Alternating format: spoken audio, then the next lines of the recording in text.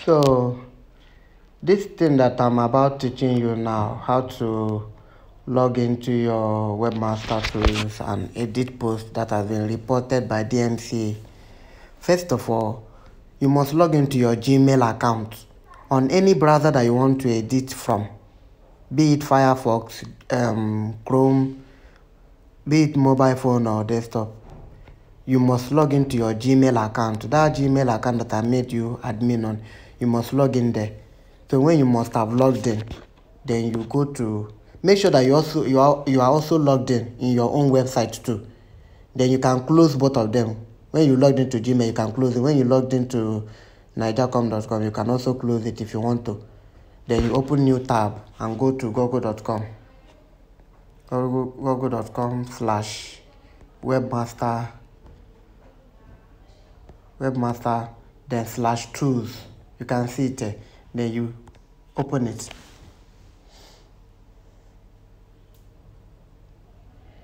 You see, this is the page of nigercom. If it's not showing like this, then you click here. Then you tap on this this place.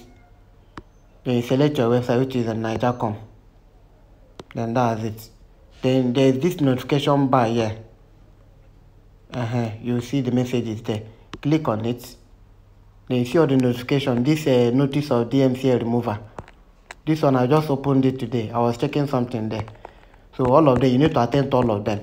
Read what they said there and reply. But this notice of DMCA report, you need to open all of them from down. Open them one after the other. Open. Then you see this link here at the affected. This link now, they don't come out time for Google search. So you know if you see yourself, they know if you get traffic. So you need to edit it. Now open the link in another tab. Open a new tab. Now this is the link. So now you need to tap here to edit. As in this edit this signal here. This edit here. You need to tap it. This pencil, this thing. Tap on it to edit. Then you click on edit. That is to edit the link. You put this hyphen here. Then you put 1. Then you click OK.